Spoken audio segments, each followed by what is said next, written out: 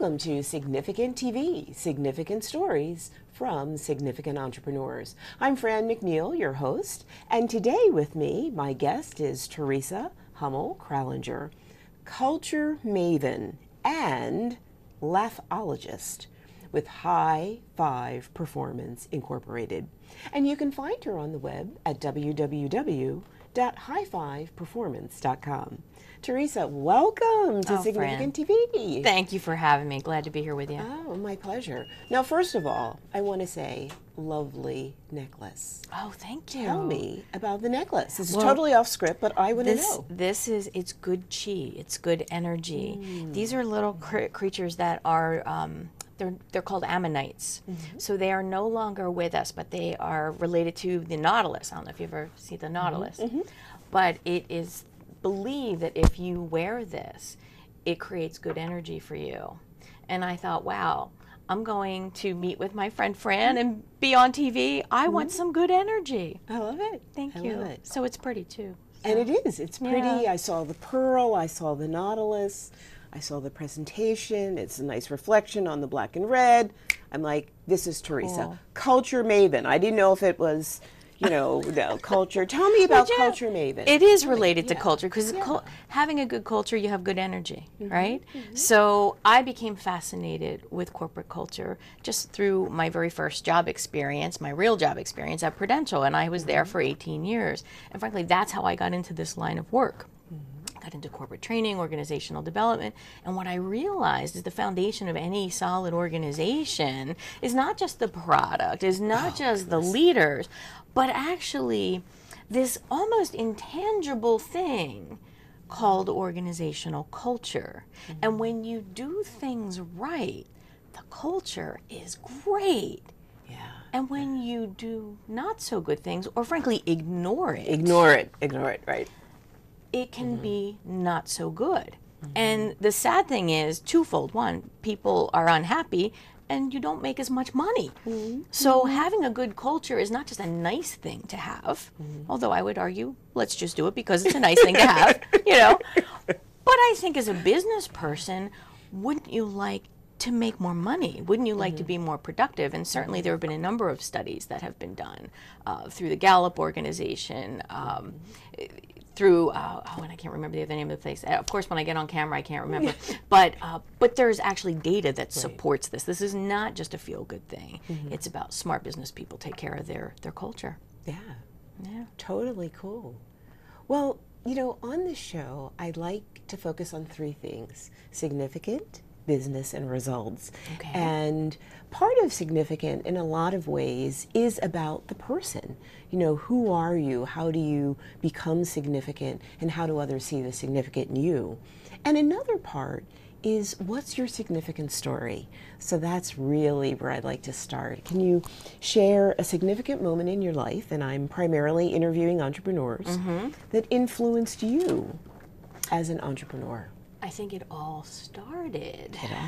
It did start at Prudential. Yeah. I had been at Prudential for a number of years, and frankly, at the time I started working in a big company, most of us had the mindset that you get the job with the big company, and you stay with the big company, and then you retire, and maybe there's a nice parting gift, and then you, I don't know, buy a sailboat and go around the world. I don't know, but it was that's what you did. And frankly, that was really my mindset. I got in at Prudential.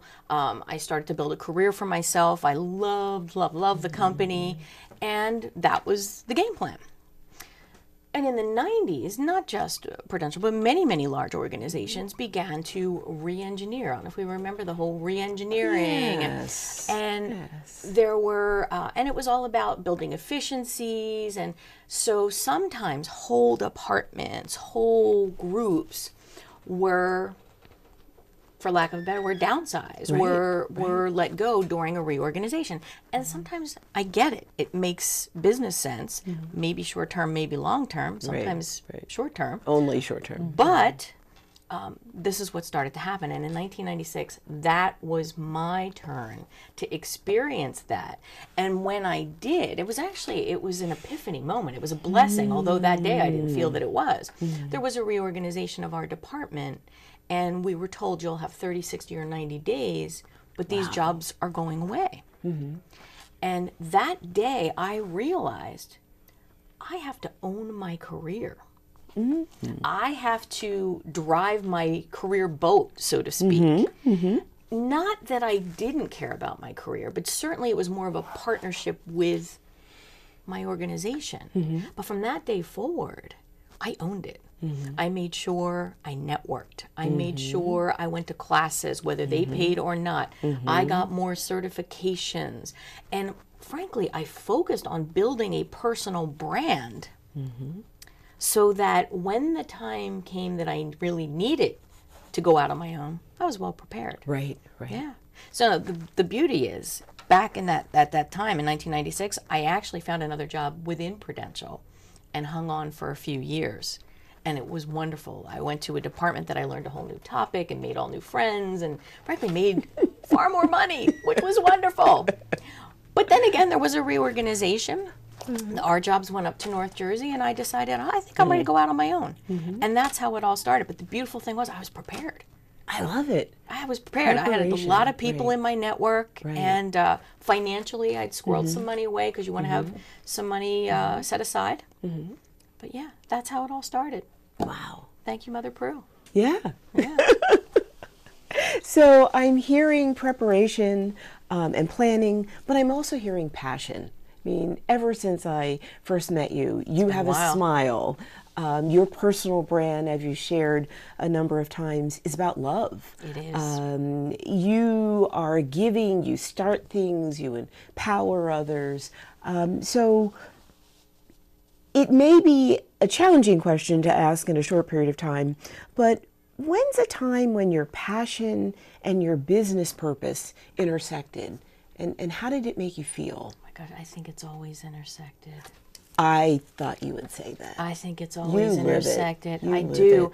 And what a blessing. And I actually do an exercise with people who aren't finding that intersection. And it's from good to great. It's from Jim Collins' book. I think it's called The Hedgehog Concept. It's the intersection of the three circles. And I ask people first, what are you naturally good at? Not what are you competent at? Because I'm competent at things, but I'm not naturally good at them. But there are things that I'm naturally good at. They just flow through me. It's almost easy to do. What do you like? What are you passionate about? What excites you? I can tell you, this Saturday, I did a volunteer activity with some friends at a homeless shelter. Oh, I saw that on Facebook. Oh my gosh. It was just such a great day. And it really wasn't difficult to coordinate. I reached out to a group of friends.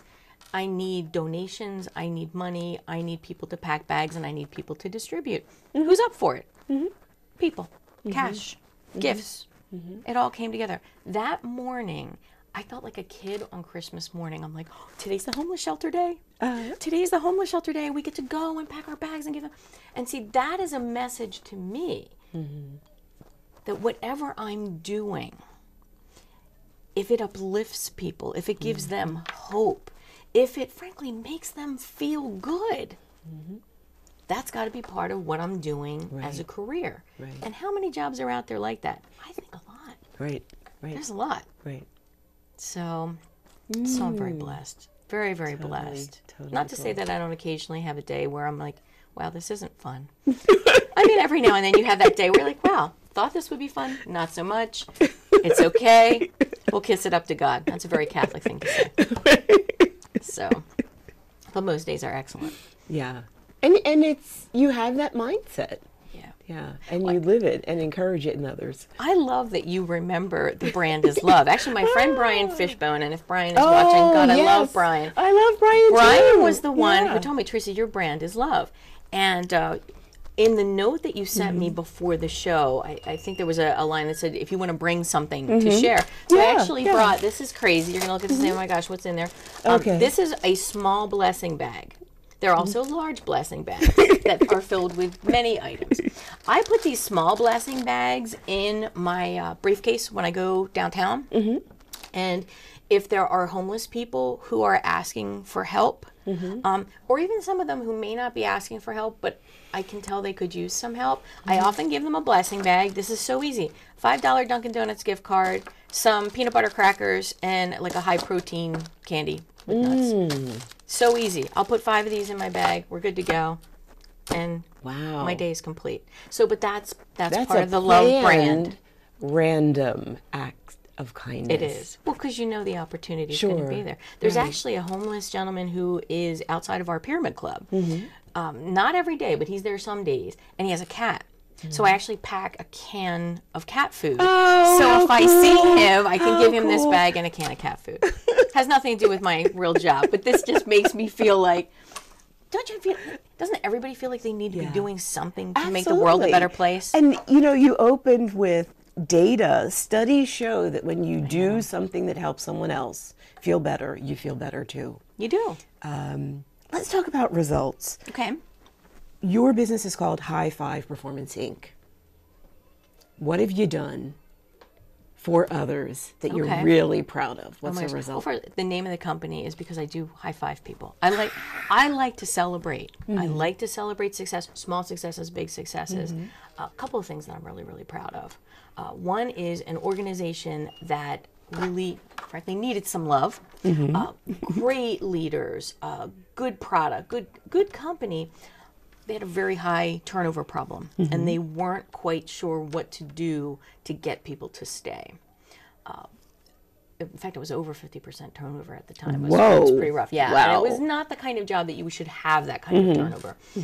So I was brought in, we worked together, and I almost felt like a pastor. I almost felt like, do you believe? Wow. Because you have to believe things are going to get better. If you don't, it's not going to get better. Right. And Theresa, we do believe. And they worked with me. Not only did we stop the turnover, but within 3 years, we made Best Place to Work PA. Whoa, I remember that. Yeah, and we made that list a couple years in a row. We've made top workplaces in Philadelphia. So to me, what a testament to if you as an organization embrace good best practices for your people.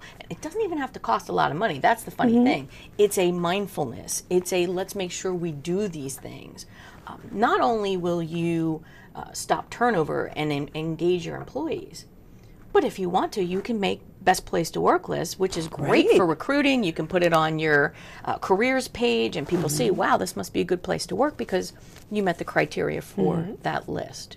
And it probably impacts your vendors, your investors, your stock, if you're publicly held. Right. Yeah. So that's Totally cool. my number one favorite culture story. Love that. Number two, I love working with technical staff, scientific staff, technology professionals who get promoted into leadership roles and help them find the leader in themselves, because it's there. We all have it. Right.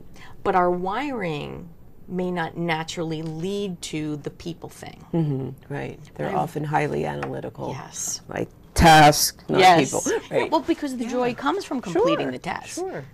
For many, and I've taught them, I don't really get joy from having a one-on-one conversation with my staff. There's no joy Why would there. I talk to them? I can send them an email. No, I'm sorry. Truly. Right. But the beautiful thing is, over time, and I've seen this, and there's so many people that I could give you their names, and they would laugh and tell you the story, where they were very much, I don't really want to talk to my staff. I was a good technologist, and I just, who now love the people end. Wow. Who have become Powerful. such strong people leaders because it was within them. But they had to tap into it and get comfortable with it and development. And organizations that give those folks the tools and the training and the opportunity and the coaching, they get better. And guess what? Then you have more productive staff, more engaged staff, and you make more money. So as much as I like love, I love money too. Money's good. Money's always good. You know, that's a really wonderful wrap-up of you and your company. And I wanted you, in maybe 15 seconds, tell us about the fact that you're a laphologist. 15 seconds. Oh. When I left Prudential, I enrolled in a comedy class at Montgomery County Community College, and from there started a comedy career that I had never planned, would never have dreamed about, but I actually do paid stand-up comedy and have since 2002. Yeah, so I still do that. But the beautiful thing about that is not just doing the stand-up comedy and the circle of friends that I've made through that who are just wonderful, wonderful. But it's also I can weave that humor into everything I do. I can't even help myself. It's in my training, it's in my coaching, it's in my consulting practice. So if you don't like to laugh, I'm probably not for you, and that's okay. But if you like to laugh, you like to be real, and you want to have some fun, respectfully so, I'm a great person to work with. So, I totally agree, and you're a great friend. Oh, Fran, thank you for having me. Thank you for being on the show. Love you. I love you too. I love you too. And so I'd like to share the love about Theresa Hummel-Krallinger with you. If you want to get in touch with her, remember she is a culture maven and laphologist, and her company is called High Five Performance Inc. And you can find her on the web at highfiveperformance.com.